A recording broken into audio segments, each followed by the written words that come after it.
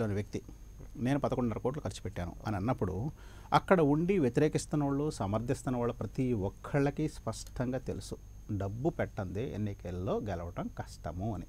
కానీ అందరూ మళ్ళా ఆయన విమర్శిస్తున్నారు, ఇంక్లూడింగ్ ఆయన నియోజకవర్గ ప్రజలు కూడా. ఏ విధంగా జరిగిందన్నది ఒకసారి ఆయన నియోజకవర్గ ప్రజలు ఆయన గురించి ఏమంటున్నారో ఒకసారి చూద్దాం. దగ్గర బంధువుల దగ్గర ఫస్ట్ టైం జూలై నెలలో 20 లక్షల రూపాయలు తీసుకొచ్చి ఇచ్చాను.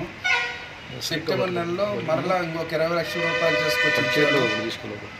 ఇవ్వగా మరలా ఇచ్చిన తర్వాత ప్రతి నెల అవి కాకుండా నెల 10,000 రూపాయలు ఇవ్వాల్సిందని చెప్పి ప్రతి నెల 10,000 రూపాయలు చొప్పున తీసేసుకున్నాడు మా దగ్గర. ప్లస్ లాస్ట్ ఎలక్షన్ మూమెంట్లో మరలా పిలిపించేసి తను మాకు మిగతా 10 లక్షలు ఇవ్వాల్సిందని చెప్పేసి ఇచ్చేసాడు. మా వల్ల కాదు సార్, మేము ఇవ్వలేము, నా వల్ల కాదు, నేను ఆల్రెడీ ప్రాబ్లమ్స్లో ఉన్నాను, అప్పులు పాలయ్యాను సార్ అని చెప్తే కాదు ఇప్పుడు దాన్ని గొడవ చేయగా ఒక 2 లక్షల రూపాయలు ఇచ్చేసాను. ఎలక్షన్ అయిపోయిన తర్వాత కూడా మళ్ళీ పిలిపించేసి వాళ్ళ మనుషుల్ని నా దగ్గరకు పంపించి నువ్వు మిగతా డబ్బులు ఇవ్వకపోతే నిన్ను షాపు నడవనీను, నీకు షాప్ పోలీసు వాళ్ళ చేత కేసులు పెట్టించి గందరగోళం చేస్తానని బెదిరించాడు. కానీ నా వల్ల తట్టుకోలేక నేను పోలీస్ స్టేషన్ 2 టౌన్కి వచ్చి కేసు పెడుతున్నాను. మేడం గారికి ఫోన్ చేస్తే జాబ్ ఇప్పిస్తామని చెప్పన్నారు. కళ్యాణ రాంబాబు గారు ఏమో హాస్పిటల్కి తీసుకెళ్ళారు, గుంటూరులో వాళ్ళ హస్బెండ్ అండ్ హాస్పిటల్కి తీసుకెళ్ళారు. అక్కడ మాట్లాడితే సర్లే 6 లక్షలు కట్టమ్మా నేను జాబ్ ఇప్పిస్తామని చెప్పన్నారు.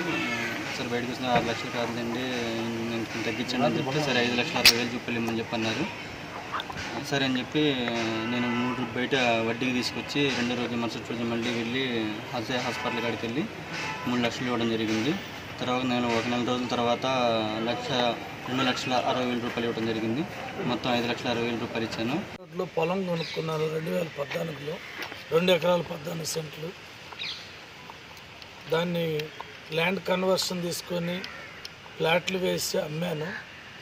తర్వాత 2017లో కోటలో నుంచి శ్రీనివాస్ అని విజయలక్ష్మి మేడం గారు పిఏ గారు ఫోన్ చేశారు. ఒకరోజు నువ్వు అర్జెంటుగా సేఫ్ ఫ్యాక్టరీలోకి వచ్చి మేడం గారితో మాట్లాడాలన్నారు. నేను మర్నాడు వెళ్ళాను. నువ్వు అక్కడ ఫ్లాట్లు వేసావు, అది ల్యాండ్ ఉంది, డిస్ప్యూట్ ఉంది ల్యాండ్కి, ఆ ల్యాండ్ నేను తీసేసుకుంటున్నాను అని నన్ను బెదిరించారు. తర్వాత నేను పిఏతో మాట్లాడాను, ఏంటో ఇది దౌర్జన్యం, ఇట్లా నా సొంత ల్యాండ్ అని చెప్పినా కూడా వినిపించుకోకుండా నువ్వు కొంత డబ్బులు ఇస్తే అది రద్దు అయిపోద్ది అని నా చేత డబ్బులు 10 లక్షల రూపాయలు 3వ రోజే కట్టాలన్నారు. నేను అప్పు తీసుకొచ్చి ఆడాడ తీసుకొచ్చి 3వ రోజు 10 లక్షలు కట్టాను. ఇంకా కొంత డబ్బులు ఇవ్వాలని చెప్పి ఇప్పుడు కూడా పీడిస్తూనే ఉన్నారు. అట్లా నేను బయట కూడా అప్పు తీసుకొచ్చి ఆ డబ్బులు కట్టాను.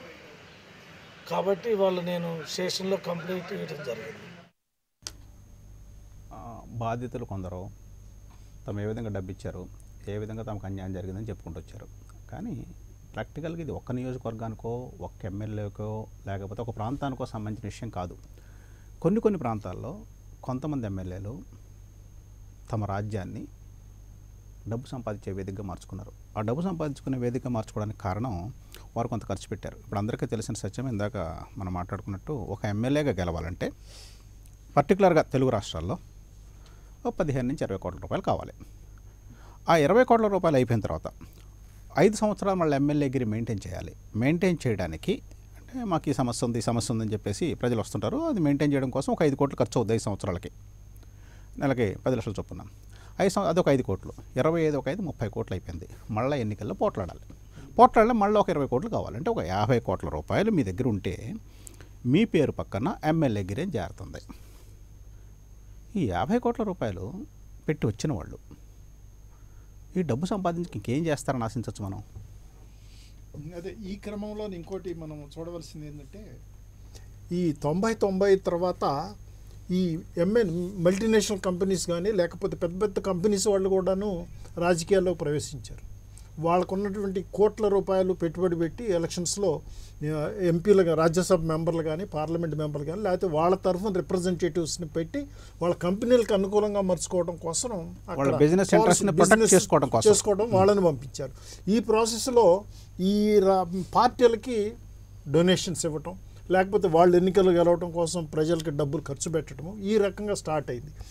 తరువాత ఈ ఈ వాళ్ళని చూసిన తర్వాత మనము డబ్బులు ఇచ్చి వీళ్ళని గెలిపించడం ఎందుకు, మనమే రాజకీయాల్లోకి వస్తే సరిపోద్దనే ఉద్దేశంతో కాంట్రాక్టర్లు, ఆబ్కారీ కాంట్రాక్టర్లు, లేకపోతే రియల్ ఎస్టేట్ కాంట్రాక్టర్లు, వ్యాపారస్తులు, బిజినెస్ పీపుల్, స్థానికంగా ఉన్నటువంటి వాళ్ళు కూడా కొద్దిగా మోతుబర్లు వ్యాపారం చేసేవాళ్ళు రాజకీయాల్లోకి వచ్చి వాళ్ళు డబ్బులు ఖర్చు పెడుతూ ఎన్నికల్లో స్టార్ట్ చేశారు. వాళ్ళు మొట్టమొదటి 2 కోట్లతో గెలిచినటువంటి వాళ్ళు ఉన్నారు, 5 కోట్లతో, 10 కోట్లతో, ఇవాళ 20 కోట్ల దాకా ఖర్చు పెట్టి నిలుస్తున్నారు. ఈ ప్రాసెస్ అందరికీ తెలుసు. ఇద్దరు ఖర్చు పెడుతున్నారు, 2 పార్టీల వాళ్ళు లేకపోతే 3 పార్టీల వాళ్ళు కూడాను డబ్బులు ఖర్చు పెట్టకుండా ఎవ్వరూ లేరు. కాబట్టి ఖర్చు పెట్టిన తర్వాత దాన్ని ఎట్లా తీసుకురావాలి, మళ్ళీ వెనక్కి సంపాదించుకోవాలన్నప్పుడు ఖచ్చితంగా అక్రమ మార్గాలని అనుసరించాల్సిందే. దీంట్లో ఎక్కడా అనుమానం లేదు, అనుసరిస్తున్నారు, దాని గురించి కూడా అనుమానం అక్కర్లేదు. కాకపోతే ఈ కేసు అనేది ఓపెన్గా వచ్చి వాళ్ళు ఏదో వెనక నుంచి రాజకీయంగా ఒక బలం ఉంది కాబట్టి ఏం కాదనే ధైర్యంతో వస్తున్నారు. కానీ 2014లో జరిగిన ఇన్సిడెంట్ ఇవాళ 2019 జూలై వరకు ఎందుకు ఆగారు అంటే భయపడి. అంటే ఇట్లాంటి వాళ్ళు చాలామంది కాంట్రాక్టర్లు ఉన్నారు, రియల్ ఎస్టేట్ వాళ్ళు ఉన్నారు, బిజినెస్ పీపుల్ ఉన్నారు, ఆబ్కారీ కాంట్రాక్టర్లు అందరూ ఉన్నారు. అందరి దగ్గర కోట్ల రూపాయలు పార్టీ ఫండ్కి ఇస్తానే ఉన్నారు. అవసరం వస్తే